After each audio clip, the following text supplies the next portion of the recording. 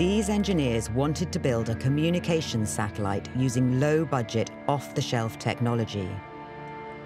The type of devices that had never before been sent into space. In the mid-80s, everyone thought we were crazy to do this. The sort of mainstream industry say, why are you doing this? This is kind of like a toy spacecraft, because most spacecraft use special electronics to work in space. Most satellites at this time were built to withstand large doses of radiation. If we think back, the 80s was still the height of the Cold War. So many of our critical satellites were designed essentially to survive nuclear warfare. So they were really robust against radiation damage. But with the team sending untested commercial technology into space, Craig's mission was a big risk at the time. It carried some very early experiments in digital communications and digital imaging. In fact, it was a pioneer of these techniques. We were flying state-of-the-art technology, similar to the emerging personal computer technology of the time, devices that essentially have an unknown heritage in space. So part of the activity was to see exactly how do these things respond. No one on the team knew how this untried technology would react in orbit. But the experiment so intrigued NASA that they agreed to launch the satellite for free. But only under the strict condition that it was ready to launch in just 6 months. To get any satellite designed and built in this time is absolutely record.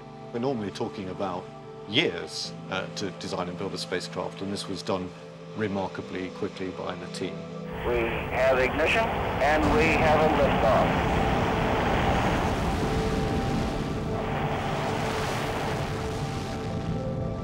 When we launched the satellite, we got data back. It's always exciting the first time you hear your spacecraft.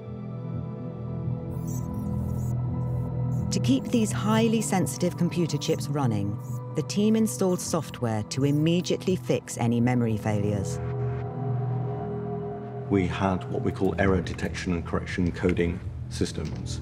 So if there were any errors in the computer caused by radiation damage, these would be detected and automatically corrected. What we realized then is that we had a unique resource. Each error message clearly recorded the exact position of the satellite when the failure occurred. The chips we were flying turned out to be quite sensitive to this radiation, so we were getting a large number of errors. One thing I did was starting to map out where these errors were occurring, and that gave me a view of the errors from the perspective of a map. That really then, in a very concrete way, showed you exactly what was going on. And to my surprise, really, we got an awful lot of errors just off the coast of Brazil in a region of the South Atlantic. This area of the South Atlantic was giving us errors all the time, every day, every time we passed through it. Although unintentional, Craig had helped to create the most accurate map of the South Atlantic Anomaly to date. What John wants to find are artifacts that have gone through a very specific process. They must be heated to over 1,076 degrees Fahrenheit, then rapidly cooled. This process locks in the strength of the magnetic field at that particular point in time and location. This is exactly the same type of information that is being recorded at a magnetic observatory. It's just like this is a spot reading of the magnetic field back in time. And we just need to find enough of these to string them together to get a magnetic history.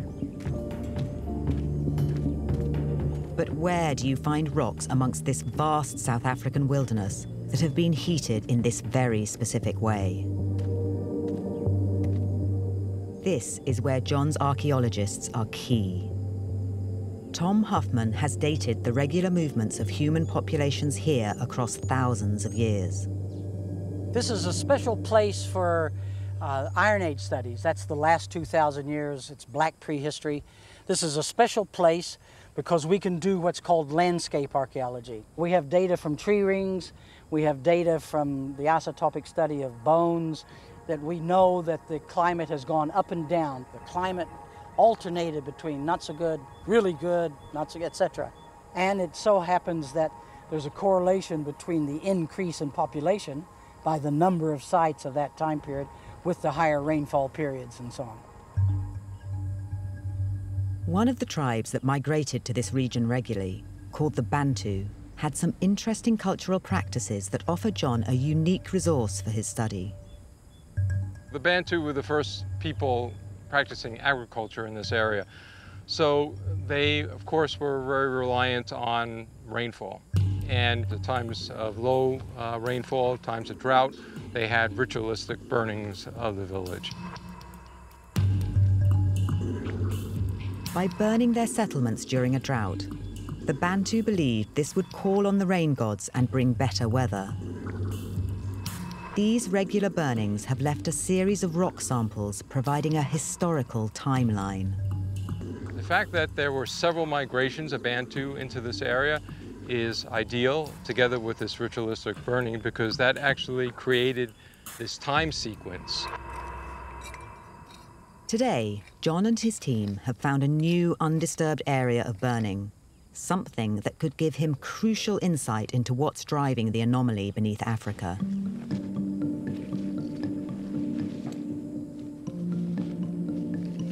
First, John takes GPS readings to locate the precise position of the ancient sample. The key thing now.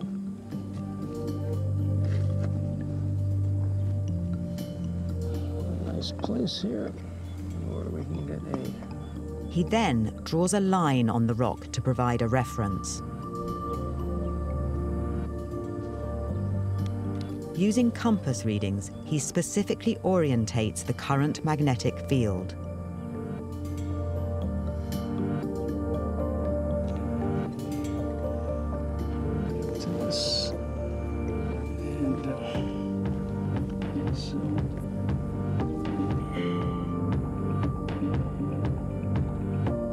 Before taking the sample back to the lab to analyze its historic magnetic strength. Every picture you see here on the wall, space radiation has impacted. Everybody here has flown in space, and they've all been irradiated in ways that just don't happen down here on Earth. And there's a limit to what can be done to avoid many of these dangers. If you're going into space, you can train, and you should train as hard as you possibly can and be prepared for as much as you possibly can. But at the end of the day, you're going into the unknown, and there is an element of unknown and an element of luck. The last problem that we had is not the one I worry about. I worry about the next one that we haven't had yet. But with our appetite for space travel increasing by the day, the problems will continue well into the future. In the short term, we're going to see a lot more photos on the wall somewhere of space tourists. We're going to be sending a lot of people into space for short duration missions. But for the longer duration missions that NASA's doing, that our international partners are doing, we're going to have to address radiation, especially as we go out beyond the Earth's magnetic field. Or if things like the South Atlantic Anomaly grow and make it more dangerous in low Earth orbit. Radiation is a big threat, and it's the #1 threat, in my view, to humans flying in space.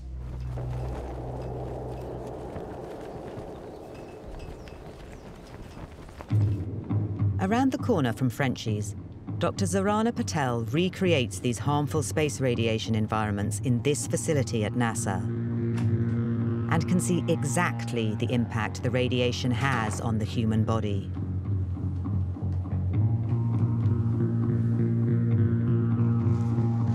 We are collecting blood samples from the astronauts before, sometimes during and then after their flight, and quantifying their DNA damage. The damage caused by just a single particle of radiation can be lethal to body cells. It is powered with enough velocity and enough energy to go straight through your DNA. As a particle hits our DNA, it can rip apart the chromosomes and change their structure. If you have a hit on your DNA, the body can repair, or it can also misrepair. Our body naturally repairs DNA damage, but when the impact is severe, the repair mechanism can fail, And it's this process that Zorana is most interested in. We've chosen 3 different colors, the red, the green, and the yellow, to highlight 3 different chromosomes. And you can see here a green that has misrepaired with the red here. Individual chromosomes are colored with fluorescent dye, showing any that incorrectly combine with themselves or other chromosomes. And this can lead to irreversible damage. So when you have misrepair like this, we won't know that it is repaired adequately, and if it isn't, then you will have long-term impacts and eventually cause initiation, progression of cancer. Although a direct link with Terry's cancer can't be proven, in just 2 weeks in space, he experienced around the same radiation levels that most people in Houston receive in 6 years. As the South Atlantic Anomaly grows, so will the radiation exposure to astronauts. And with engineering yet to solve the problem, could biology provide the key to keeping them safe?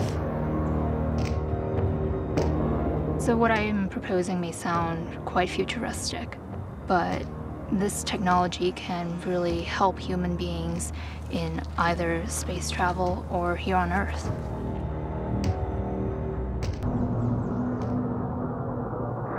Because humans, for the most part, have evolved in a pretty shielded environment where our planet's atmosphere was able to deflect a lot of the solar radiation and the cosmic rays that come from space, we have never really needed to evolve a way to protect ourselves from a lot of the space radiation that astronauts would experience. Lisa's work involves studying animals that live in extreme environments here on Earth to see how they have adapted and evolved. So there are many regions of Earth where humans could not possibly survive for any period of time, but still in these environments there are species that are able to tolerate these harsh environments, and what we call them are extremophiles. These microscopic creatures have evolved to survive in some of the most extreme environments imaginable. And by studying these extremophiles and really trying to understand how they survive these harsh conditions, we can better learn ways to protect ourselves in the future. And there's one of these extremophiles in particular, called Deinococcus radiodurans, that Lisa thinks could play a vital part in the future of space travel. And you can see here that there are streaks of this Deinococcus radiodurans. What is interesting about them is that they have some cell surface proteins that bind to an orange pigmented compound that is able to give some antioxidant properties. When these species are bombarded with radiation and it experiences shearing of its DNA, it's able to use these antioxidant properties to make really rapid and clean repairs to any damage that it has experienced. Lisa's ambitious plan is to find the genes responsible for these rapid repair mechanisms and incorporate them into human DNA.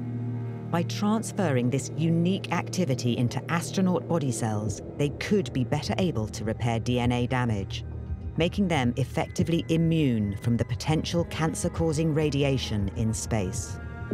If humans were able to perfect the ability to gene edit, we may be able to remove the costs of building the more physical aspects of space travel, like building protective shields or building aircraft. And if we were able to localize this kind of tolerance within ourselves, it may really accelerate the way that we can travel into space in the future. Gene hacking humans to make them suitable for spaceflight could be centuries away. It may never happen. But the problems the South Atlantic Anomaly are causing aren't just going to affect astronauts now or in the future. Some scientists think the problem may one day affect the future of humanity here on Earth. The radiation above the Earth is driven by the changing activity of our sun. We really start by trying to look at what the sun is doing, and that will give us some indication of what's likely to affect the space environment around Earth in the next minutes, hours, and days. Dan and his team look for solar flares, super-energized radiation particles that are released from the sun and stream towards Earth. Energetic particles from the sun can probably be thought of somewhat accurately as tiny but very powerful bullets that are being generated by the energy on the sun. Those powerful bullets, if they were to strike a spacecraft, they could cause damage within a spacecraft or within the electronics of a spacecraft. But in fact, the Earth is incredibly well protected from these solar bullets by its remarkable magnetic field. We have this wonderful protective umbrella above us. The Earth's magnetic field prevents much of the powerful energy from the sun. This magnetic force field shields the Earth in two ways. It deflects some of the dangerous particles back into outer space, but also traps some radiation, holding it in a layer that comes as low as a few hundred kilometers above the Earth's surface. So we have both the fact that the Earth's magnetic field, in a sense, prevents radiation from getting very close to the Earth, but it also provides a trap for particles to be embedded within the magnetic field for long periods of time. Beneath this dangerous blanket of trapped radiation, the International Space Station and many of our key satellites fly in what is called the low Earth orbit. But this safe zone doesn't always provide the protection that scientists expect.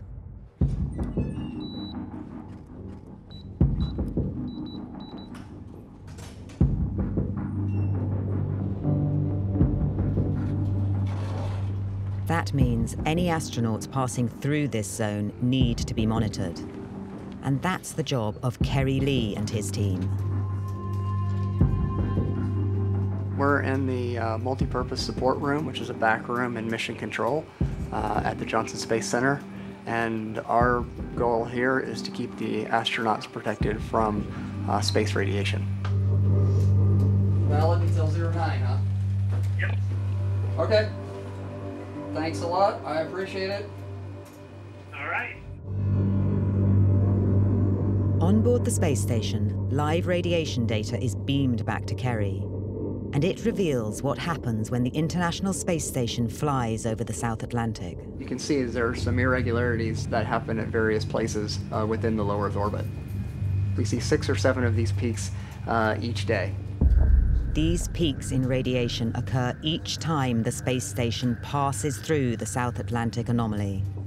When the International Space Station passes through this intense region, over here you can see individual frames and the intensity increases where you have more hits in the detector. Over the South Atlantic, the trapped radiation that should be held safely above the Earth dips down into the low Earth orbit,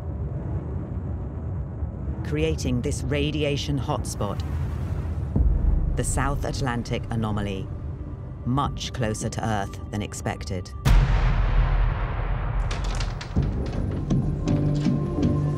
Robin, how's it going? It's good. Swipsy just called. We've got a KP of 5, and they hit a warning for a 6. Okay. Deep within NASA's Mission Control Center, a small team of scientists monitor unusual activity from space. You ready to write the alert? Yeah, I'll get it set so when we hit it, we can just send it out. Okay, sounds good. The team here work 24/7 on a complex mission to protect astronauts from the dangerous environment of space, something many have experienced firsthand.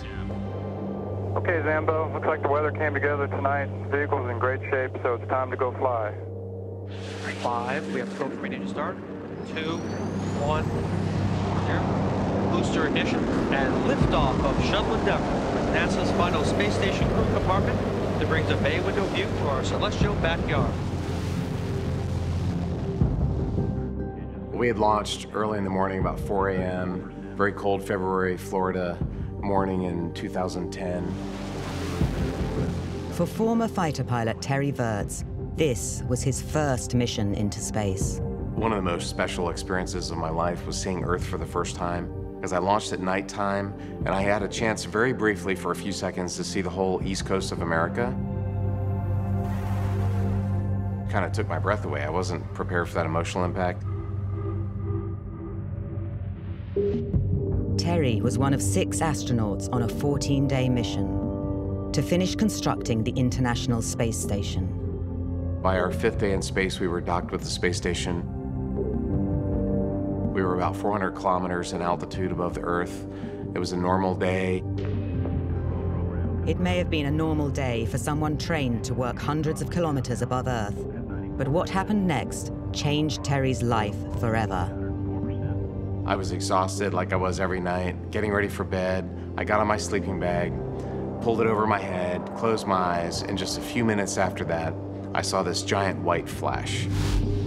And I opened my eyes, and my first thought was, what was that? Computers were fine. There was no problem on board. None of my other crewmates woke up and said, hey, did you see that? It was just me. And then it wasn't long after that, a few days after that, that I started noticing my face was bleeding. And I'd do this and there'd be blood on my finger. There's a lot of mystery in space. There's a lot of things that we don't know. It's the unknown for a reason. Terry had just crossed into a region scientists call the South Atlantic Anomaly, the so-called Bermuda Triangle of space. It's an area of heightened radiation, which experts have been aware of since the dawn of the space age.